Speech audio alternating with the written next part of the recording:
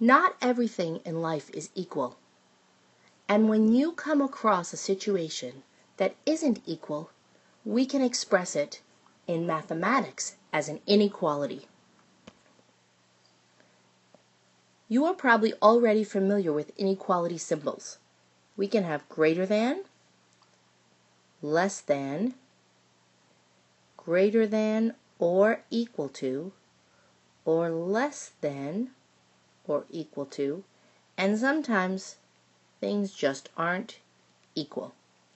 Whenever you see one of these symbols, you can know that we are working with an inequality. If I have a situation that looks like this, 4x is less than 8, I know that whatever x is has to make this a true statement, must be less than 8. This is an inequality. I can also have 4x is less than or equal to 8. Now my options for x increased, but this is still an inequality. I can have 5y is greater than 20. Whatever I substitute in for y can make this a true statement. And I can have 5y is greater than or equal to 20. These are all examples of inequalities. Did you know that you can also graph an inequality? Let's take a look at an example. Here we have an inequality. X is less than 8. We know that any number we put in here has to be less than 8. This can include negative numbers as well as positive numbers, as long as whatever we substitute for x doesn't become greater than 8, because x must be less than 8. Here I've drawn a number line with the values represented between 8 and -6.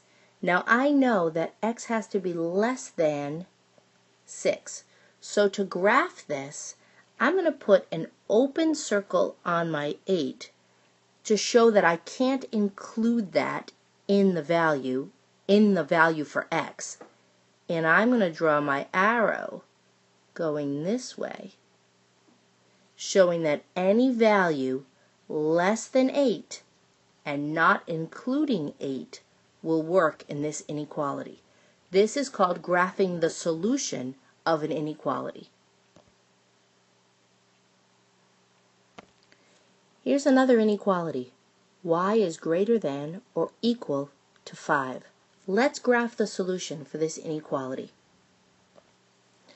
Now, my solution shows that y is greater than or equal to +5.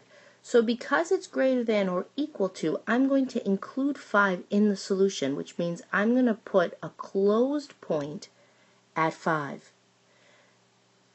Then I can draw my line to the right with an arrow showing that all the values, including 5, greater than 5, will work for this inequality. Look at the graph of this solution on the number line.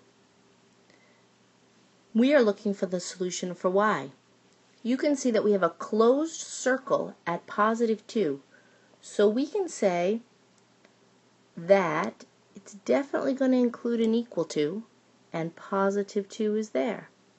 The numbers that were graphed are less than, so y is less than or equal to +2. Using a graph, you can write an inequality.